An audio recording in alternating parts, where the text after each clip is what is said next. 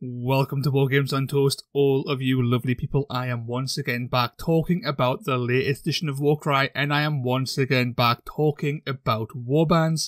Today I thought I would take a bit of a break from covering the bespoke boxed warbands and instead have a perilous gander at the compendium.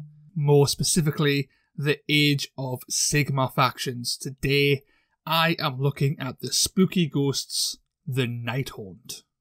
Who are these guys? Where do they come from? Why are they here?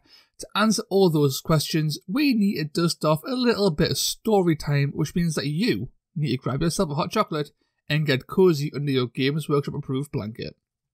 The NIGHTHAUNT are creatures so ethereal, so unnatural that their deathly visage strikes fear into even the most stalwart of knights. They are the unliving embodiment of stories told to children to make them behave, the clawing shadow that creeps across the room, nightmare made manifest.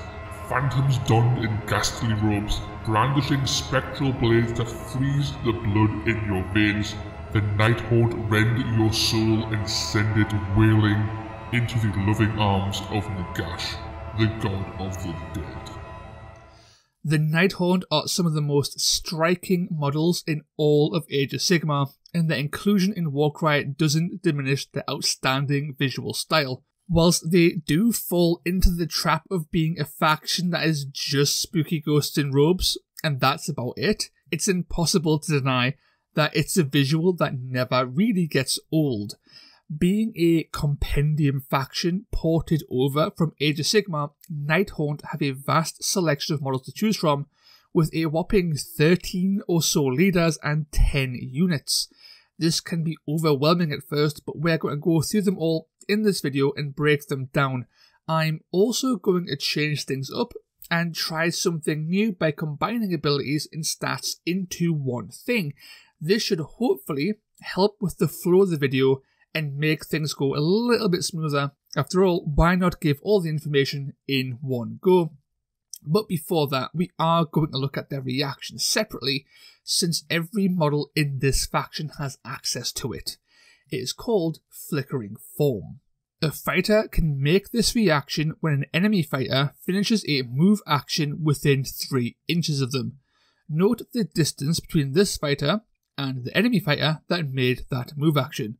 Remove this fighter from the battlefield and set this fighter up on a platform or the battlefield floor no further from the enemy fighter that made that move action. So, Flickering Form is very interesting as a reaction that can be used in a number of ways. Whilst you can't move further away from your enemies, you can move around them in a circle and even get closer to them. What does this mean in reality? Well, in a fringe instance, when you want to make space for other allies to get into combat, you can Flickering Form the blocking model to make that space. This can also be used to make it easier to surround an enemy and make their escape impossible.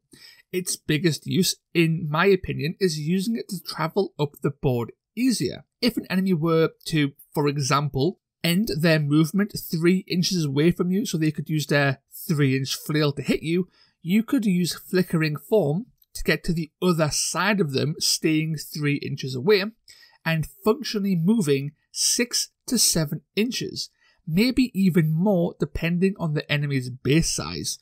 This is a very sneaky way of getting to objectives, getting behind enemy lines, and generally giving you mobility options. Even if you use this against an enemy who stopped 1 inch away from you, you will still get to move around 3 to 4 inches, which is better than a disengage on multiple levels. Overall, this reaction is exactly what I said at the start. Interesting. I don't think you will use this all the time, but that is the way of all reactions. It's solid and can mess with your opponent in fun and unique ways. Now we have all of that out of the way, we can look at our leaders, starting with the Knight of Shrouds. So the Knight of Shrouds comes in 2 variants, one on horseback and one on foot. Magic cape? We'll say foot for now. So offensively, these guys are identical. We're talking range 1, attack 4, strength 4, 2 for damage. This is a fairly respectable attack profile, and rolling in at around 5 to 6 damage per action. This means you are probably going to cut down any chaff that gets in your way, providing that you get to attack twice, and even some of the tougher Wound 12 models are at risk of being taken out with the help of the likes of Onslaught. This damage profile also comes into its own when you consider the Knight of Shroud's unique ability, Stolen Hours. This allows the Knight of Shrouds to heal the damage dealt with activation. Again, you are looking at healing around 5 damage per attack action, providing you're hitting on a 4+. This is a very solid heal, especially if you get to swing twice. And considering this is on a double, it's a very nice bump in survivability. And adding to this even more, the faction-wide double Aura of Dread allows you to sap an enemy's strength characteristic within ability dice range. This ability is very strong and can drastically decrease an enemy's ability to harm your units. This can be used by everyone in your faction, so the Knight of Shrouds isn't needed to run it, it's just nice to have another unit that can throw this debuff around, and again, it's a double, making it wonderfully spammable.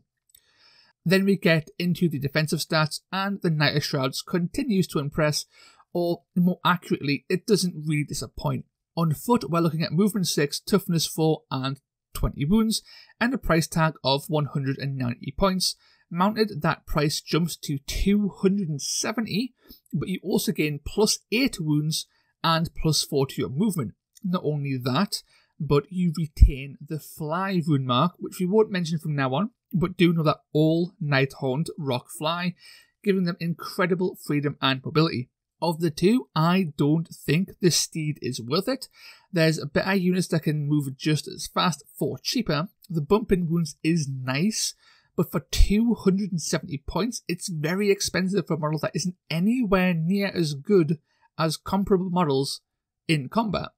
On foot, you're actually paying an alright price for this profile, and you could absolutely do worse than the Knight of Shrouds. It is overshadowed by other units in this faction, but it never stops being a solid, safe option to lead your warband. Oh, and before we move on, there is one more ability available to the Knight of Shrouds, and that is the Spectral Summoning ability, which allows you to summon a dead fighter back to the battlefield. This is a triple, and as we'll soon find out, this can be used to great effect by certain models. The Knight of Shrouds is actually one such model, as whilst all heroes can use this ability, the Knight of Shrouds is a bit sturdier than most, allowing him to take some hits and summon without risk of being taken out beforehand. Next up, we have the Guardian of Souls. If the Knight of Shrouds was your jack of all trades, survivable demi-bruiser, the Guardian of Souls is your backline support piece. Coming in at 175 points, you get an identical defensive profile to the Knight of Shrouds, minus the powerful self-heal. What you get instead is a rather expensive, but very effective, triple in the form of Unholy Light.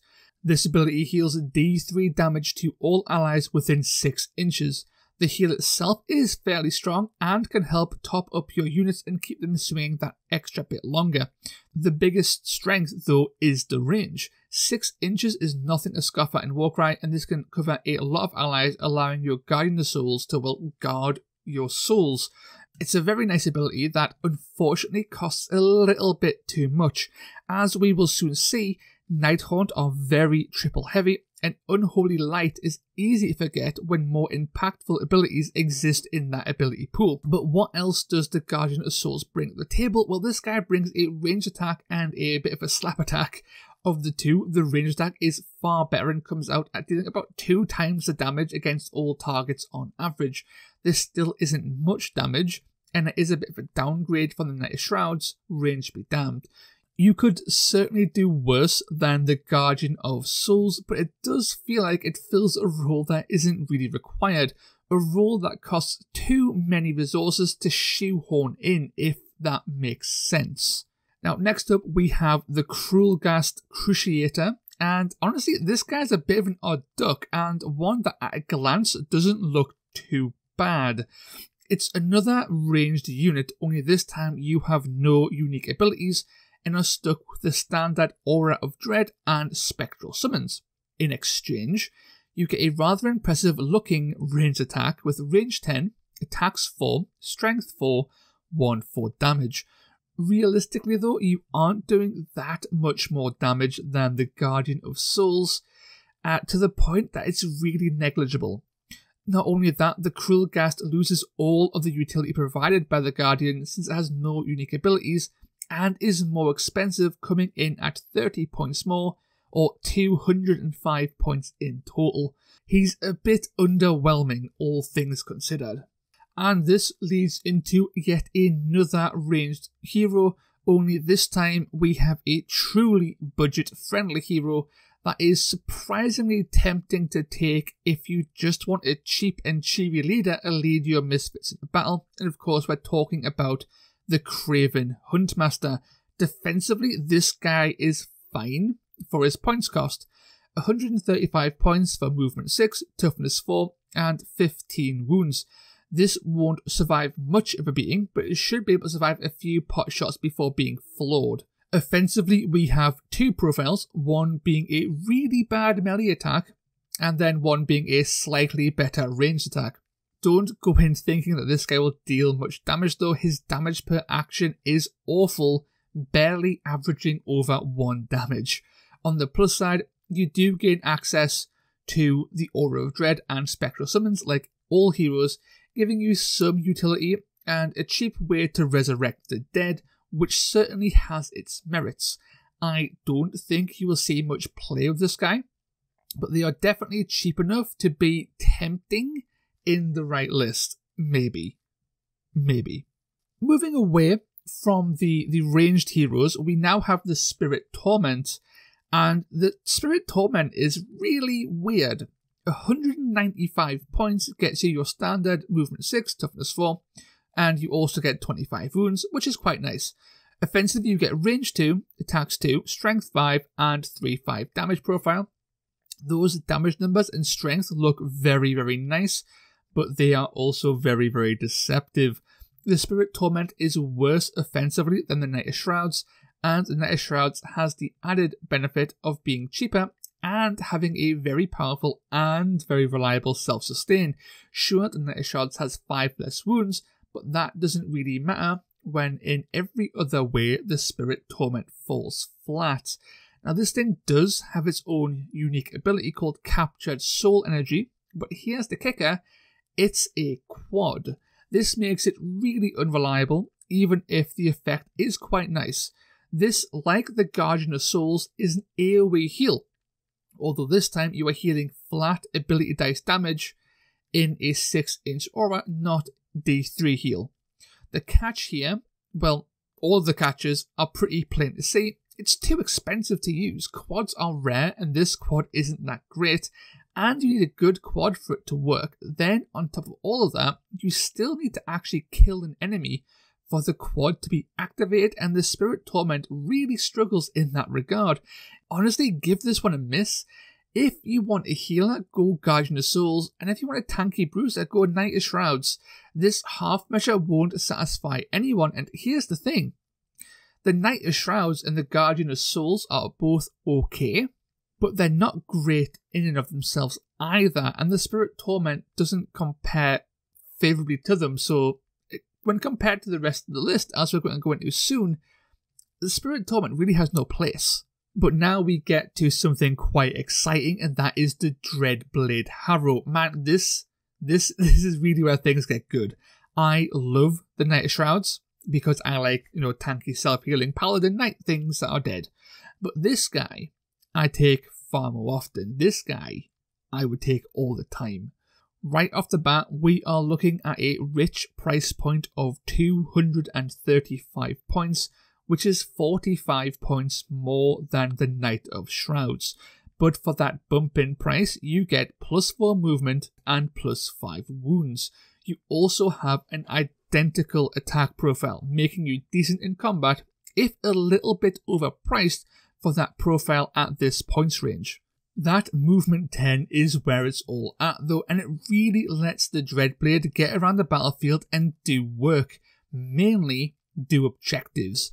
Very few enemies can catch the Dreadblade, and the ones that do, not all of them can compete with its damage output or even have a chance of killing it. Simply put, it's very hard to stop the Dreadblade, and this is made even more effective thanks to his unique ability, Phantasmal Discorporation. This is a board-wide teleport with some very light restrictions on when you can use it and where you can appear. Basically, the Dreadblade is an objective beast, able to take treasures, claim points, and generally be a pain in the butt.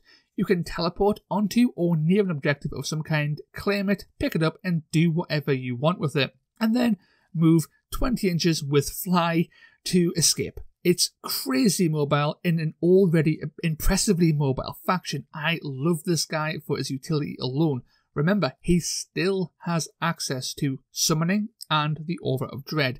This guy is a jack of all trades plus, and I kid you not, I could see people running 2, maybe even 3 of these guys in their lists. Very strong. Now, taking a bit of a step back from the Dreadblade Harrow, we have the Lord Executioner. Did you want a Spirit of Torment, but with no added utility, and a price point that is so close to its competitors that you would never, ever consider taking it? Well, does NIGHTHAUNT have a redundant hero for you in the Lord Executioner? With no unique abilities, a negligibly better attack profile than the Spirit Torment, and only 15 points off a superior Knight of Shrouds, I simply don't see the point in this model. It has nothing going for it. There are cheaper heroes you can take as filler characters, and it doesn't compare well against these slightly more expensive characters. He's frankly just a waste. I would give a hard skip here. But nothing compares to the Scripta Mortis. The Scripta Mortis is bad. Moving on. Okay. I'll explain why briefly. Stats-wise, this thing just sucks. It's decently tanky for its price, which is the only good thing here. Offensively, it's worthless. It's only slightly cheaper than the Guardian of Souls. It has no range attack, and its unique ability is terrible. Sentenced to Eternal Torment asks you to spend a valuable triple to roll the dice. If you roll equal to or lower than the current battle round, deal 6 damage to one thing. It has infinite range and just requires line of sight, but come on, this ability is painfully unreliable the entire game, and it doesn't come close to making this wet noodle worth taking. Another waste of ink. Forget this guy exists. He is painfully bad.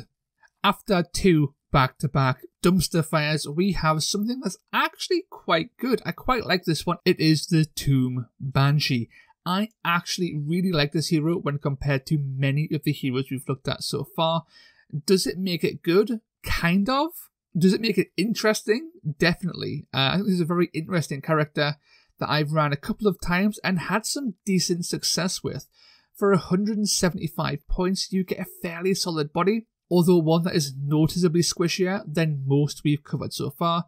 We're looking at movement 6, toughness 4, and 18 wounds. Offensively, however, the Tomb Banshee is deceptively effective.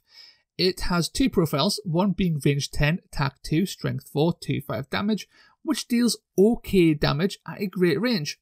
This is a pot shot ability at best, and it does that job well. It's not the selling point though. No, the selling point is the attack stats. Range 1, attack 4, strength 3, 1-4 damage. This might not look like much, but that's because it isn't. In fact, it's pretty bad by itself, but then we look at the Tomb Banshee's ability, Frightful Touch. Until the end of the activation, all hits in melee become crits. This is huge, and I mean massive. That 1-4 profile functionally becomes a 4-4 profile, and this skyrockets her damage above the Knight of Shrouds in most cases, and equals that model in worst case scenarios on average. The downside is that this is a triple and it's not unique. This ability appears on a number of other units, and needless to say, the Tomb Banshee is not the best unit to take it on. I would go as far as saying the model is solid, it's not too expensive, has some plinky-plonk pot shots, and honestly can shred in melee when supported effectively. It's okay, I quite like it. Next up is the Cairn Wraith, or the Cairn Wraith. I And it's another weirdly interesting unit. For slightly more than the Tomb Banshee, you get an identical defensive profile. You also get a better offensive profile that gets even better with the benefit of range 2, although you do lose the 10-inch shooting attack. This should make an obvious pick over the Banshee, and honestly, it can be. If you plan on never spending dice or boosting your Banshee because it's too expensive, the Khan Wraith is the better choice because it's a solid model in combat just by itself. With Onslaught, it's better than a Knight of Shrouds unbuffed, and it's budget friendly. If, however, you buff the Banshee with Frightful Touch, the Khan Wraith is left in the dirt against all targets. To offset this, the Khan Wraith does have an AoE ability that deals flat dice damage against all enemies within 3 inches called Reaped Like Corn. But this is a quad. Like the Spirit Torment, this ability is simply too unreliable, even if the potential damage output is outstanding. For the record, in all of my test games, I never got this ability to go off, let alone go off with a full whack ideal scenario hit. Make of that what you will. Overall, between the Tomb Banshee and the Khan Wraith, it's honestly a matter of preference. I don't think either will see much play once we finish looking at the rest of the heroes, but I do think they're both very solid for their points. Unfortunately, they are somewhat overshadowed by a little bit of redundancy in the Extoller of Shyish. This guy is 40 points cheaper than the Khan Wraith, has less wounds, less strength, and no unique ability. But honestly, these guys are a solid leader that can absolutely just fill in your hero slots and do work. They are better value than the Khan Wraiths and will put out more damage per point. And honestly, I just like them. I just don't use them. Why? Because the Dread Warden exists, and speaking of the Dread Warden, that guy is one of the best heroes in NIGHTHAUNT. For $125 dues, you are getting movement 6, toughness 4, and 12 wounds. This is not great for a hero, but it's actually surprisingly on point for a model of this cost. In terms of attacking stats, the Dread Warden is attacks 3, strength 3, 2, 4 damage, which is quite weak on the strength end, but fairly respectable on the actual damage end. So far, so confusing though. Why is this Noodle a fantastic hero? Well, that's because he has access to Chilling Horde, a very, very nice double. Basically, when the Dread Warden is near a minion, the Dread Warden can receive +1 strength, +1 attack.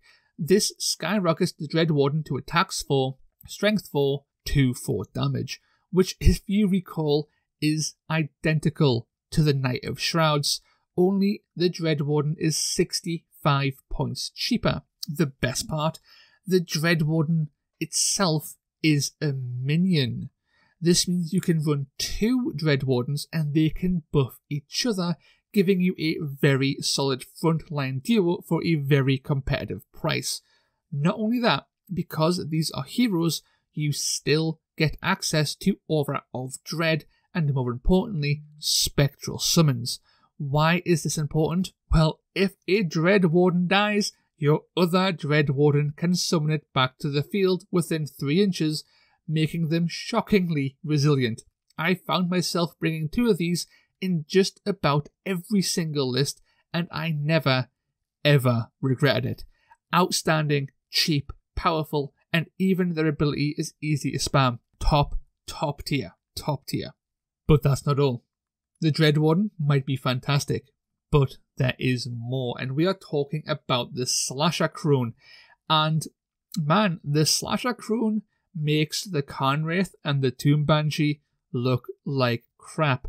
This thing is in a league of its own thanks to its ludicrous spike potential and great average damage output. For 165 points, which is 10 points cheaper than the Khan Wraith and Banshee, you get movement 6, toughness 4, and 15 wounds, which is, a minus of 3 wounds. Offensively though, you get attacks 5, strength 3, 2, 4 damage, which is just a lovely number of attacks and perfect for just throwing a bunch of dice and hoping for 6s. On average, the Slasher Crone outdamages both the Banshee and the Wraith providing that the Banshee isn't buffed with Frightful Touch.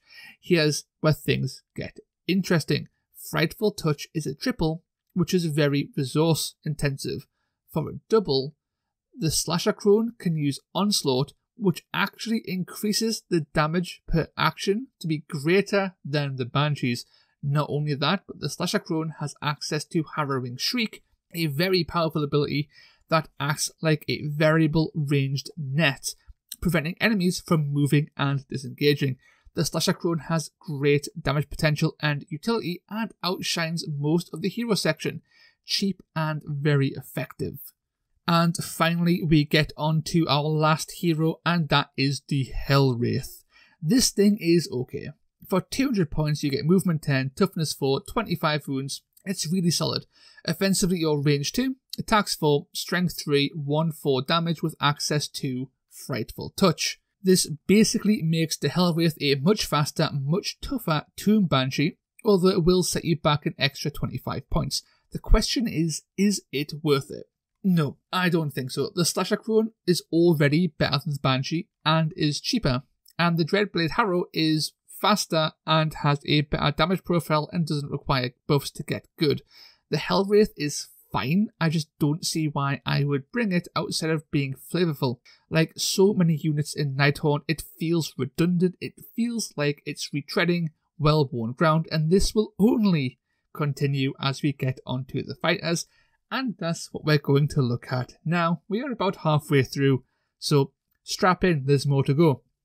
So starting off our fighters, we have the Chainghasts. These guys are a bit weird. These are first and foremost ranged units, with the catch being they aren't very good. I mean, they're fine. Most ranged units in Warcry are bad, and these guys are on par, if not better, than those bad units. Range 12 is actually excellent and makes them incredibly hard to deal with, especially with movement 6 and fly on their profile. Strength 4 is also very nice, as is 1/4 damage, but all of this really just adds up to doing about 1 damage per action, and they're 130 points, making them really, really bad. They have a lot going for them. Sure, they've got wounds, they've got toughness, they've got range, but the lack of meaningful damage and a huge price tag makes them a really hard sell. Not only that, the only ability they have access to is Aura of Dread, which they won't get to use because ideally they want to be standing even further back and out of range of Aura of Dread. I would give these guys a miss 100% of the time. With that guy out the way, we go on to a batch of guys that are basically all the same, so I'm going to rapid fire them as fast as I can to try and save some time and prevent being overly repetitious. Glaive Wraith Stalkers are chaff. They are 90 points, movement 6, toughness 4. They come with 10 wounds and a really basic attack profile that is basically a spear with less crit. Spears tend to crit for around about 4 in my experience. These guys are solid. They're cheap, survivable, deal 2 times the damage of a Chainghast, although they do need to be in combat. Range 2 on their attacks is quite nice. They are great. Range 2 on their attacks is very nice though, and they are great at throwing out Aura of Dread, but they have no bells or whistles since they have no dedicated ability to call their own. They're solid, but just not very impactful. Not great. And then we have the Grimghast Reaper, which are basically Glaive Wraith Stalkers, but with slightly better offense, and by slightly I mean like half a pip of damage on average per action. They get Reap like Corn as their ability, like the Corn Wraith. However, like that model, that ability is not reliable enough to ever factor in. However, if you were going to use that ability, or at least like bank on it maybe coming up, the Grimghast Reaper is actually a decent bet since they are far cheaper to bring, so it makes them easier to splash in your list. I don't think they're worth the points. They're 15 points more than the aforementioned Glaive Wraiths, and they don't justify that cost at all, in my opinion. And then we get to the Chain Rasps. These guys are bad, like really, really bad. Their stats are awful, and they are only 5 points cheaper than the Glaive Wraith, who has more range, more health, and also deals more damage. Now, these guys do have the Minion rune mark, which gives them access to Chilling Horde, but these pale in comparison to the Dread Warden combo, as in Chain Rasps deal half the damage per activation, and are not that much cheaper to boot. I would give these guys a skip. There is better chaff and better combo potential elsewhere. If you haven't started to get frustrated by redundancy, this one might tip you over the edge. This is another flavour of 10 wound chaff, only this time it's 100 points, has 1/4 damage and a range of 1 and strength of 4. This guy is fine. They are way better than Grimghast Reapers since they have better damage profiles and are cheaper. They're also noticeably more effective in combat than Glaive Wraiths. Between the two, I think it is a toss-up. You could take either for chaff and they'd both be fine. I'd probably lean on the cheapness of Glaive Wraiths, but both work in their intended role. Again, this guy has no dedicated ability, so Aura of Dread is all you can do here, but of course Aura of Dread is quite good. Finally, we get onto something a little bit more interesting, but still falls into this really redundant category of fighter, and that is the Maya Morn Banshee. This is an okay model, but again, falls into the same camp as every other fighter. They do the same thing with negligible difference. The Maya Morn is a beautiful model though, but it isn't very good. For 20 points more than the Bladegeist, you are not getting much of a damage bump. Sure, minimum damage 2 is nice, and this does make the Maya Morn an okay frontline fighter. It's just too expensive, and again, I'd rather just save the points and get something cheaper, or, as we'll look in a minute, something just better. And again, no unique ability to be seen. This is just another Dread Aura pumper. So we finally get to something good, and that is the Dread Scythe Harridan. This thing is really nice, and I mean really, really nice. 105 points nets you your standard Nighthaunt defensive profile. It also nets you 5 attacks, strength 3, 1/3 damage. This might not seem great, but actually that weight of attacks is really impactful, as in on average this deals around the same damage as a Maya Morn Banshee on average for 15 points less. They are slightly more than a Bladegeist, but again the Harridan is just better in combat and has way more spike potential thanks to the sheer weight of attacks. These are basically mini slasher crones, and that's a very good thing.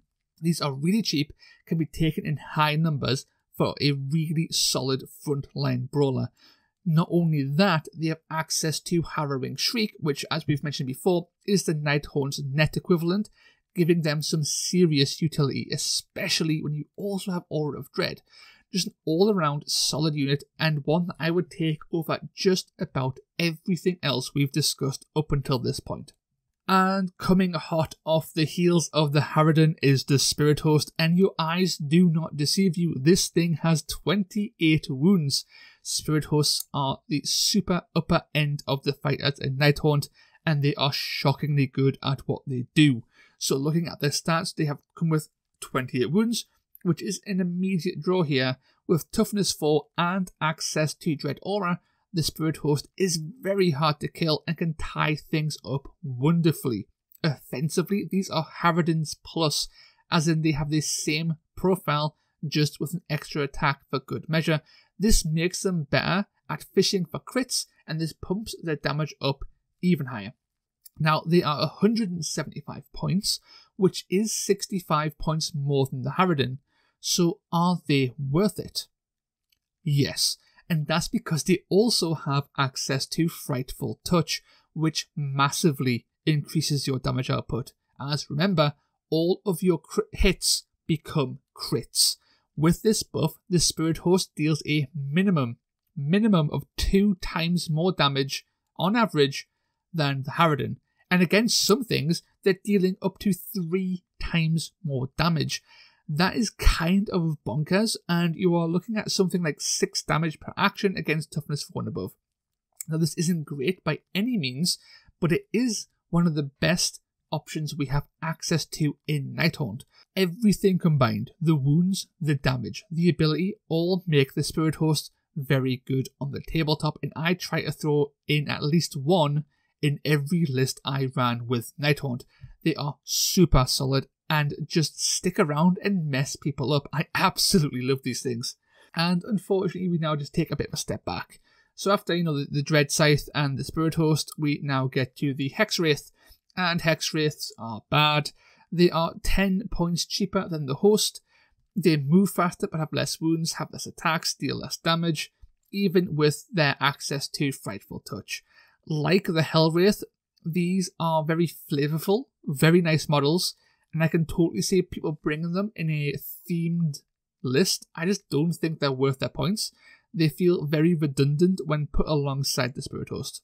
And finally, we have the Craven Throne Guard, and if you thought that we were done with throwaway crap chaff that all have the same damage profiles, well, NIGHTHAUNT have surprised you, because the Craven Throne Guard really suck. They are just another brand of ghostly redundancy that doesn't compare at all to the Harridan, and frankly, it doesn't compare to anything else. For 105 points, they are way too expensive for a model that will do very, very little on the board.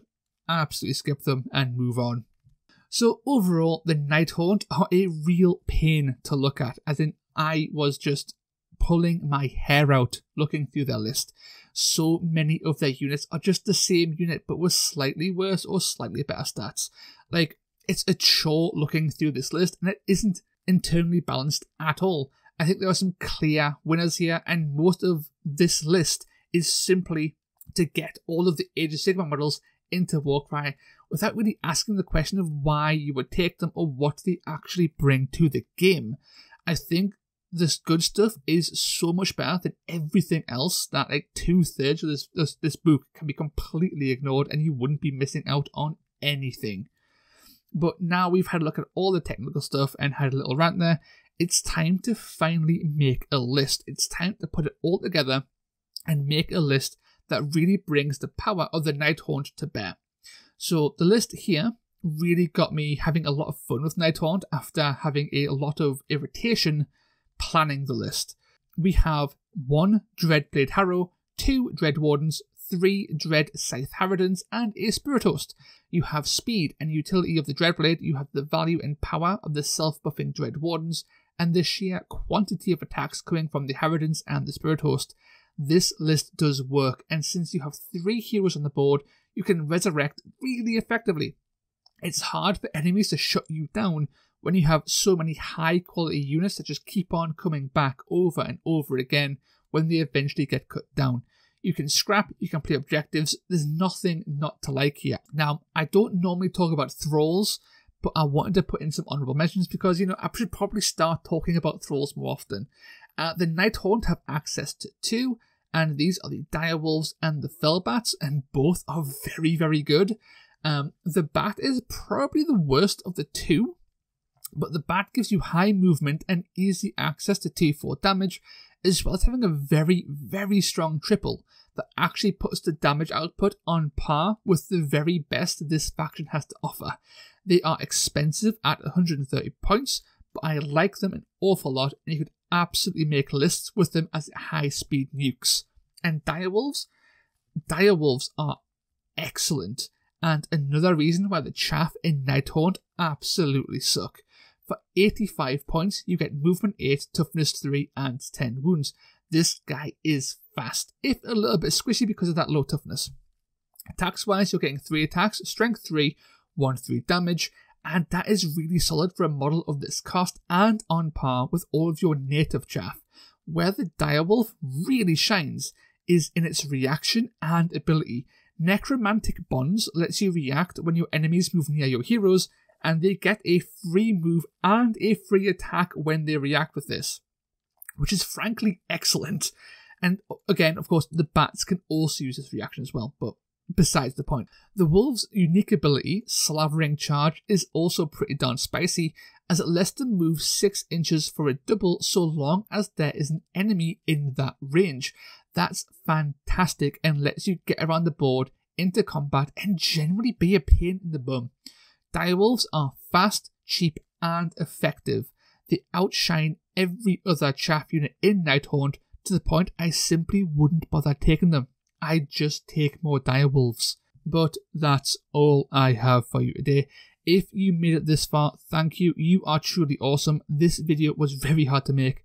It took a long time and multiple script rewrites to get it to hopefully flow smoothly.